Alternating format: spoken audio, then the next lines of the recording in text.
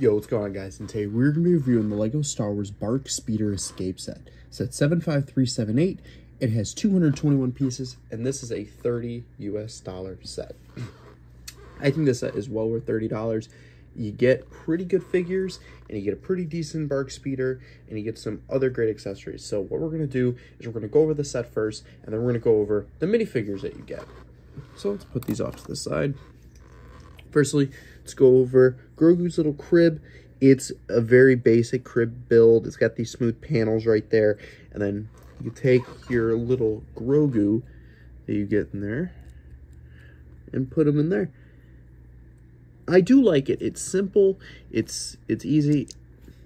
And it looks good. It looks very good for his little crib. I do wish you could do a folding thing over there so it can like close up. Other than that, though, it's in a cool little crib. It's got the clear piece to make it hover, so that's still really nice. Then you get this little tower thing. There isn't really much to it. I think this is supposed to symbolize a light. Yeah, and the box symbolizes the light. So, not really much to say about that. But the BARC speeder, it's a pretty hefty speeder.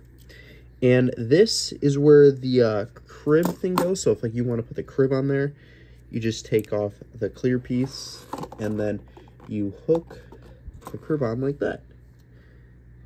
And Grogu rides next to it. And then once you want to put it back into like flight mode, you'll put the clear piece back on.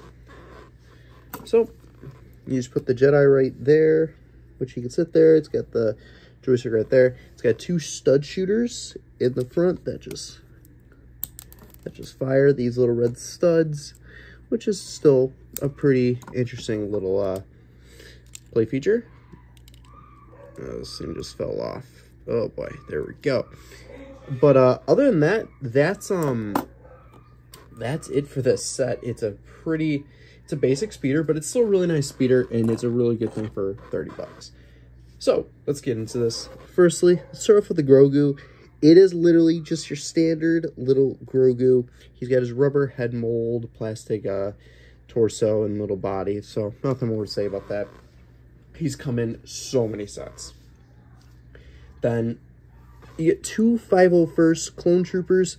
They do have the holes on the side, which a lot of people don't like it. I don't really care about it. It's fine. It's not like it affects the clones. You get the same face print that you get with all the other 501st guys, and yeah, they're just your basic 501st clones. Really nice to get two more. Then the main attraction of the set was Keller and Beck, the Jedi. You get a green lightsaber and a blue lightsaber. Really nice face print right there. It's a brand new face print. You get a really nice torso print, no arm printing, back torso print. You get a brown cape, and you get some leg print, which is really nice. This Jedi is really cool to get. I'm really happy to have it. That's it for the set, though, guys. It's a pretty basic set, well worth the money. I highly recommend you guys pick this one up. Thank you guys so much for watching this review. Subscribe down below, and subscribe to the next video. See you guys.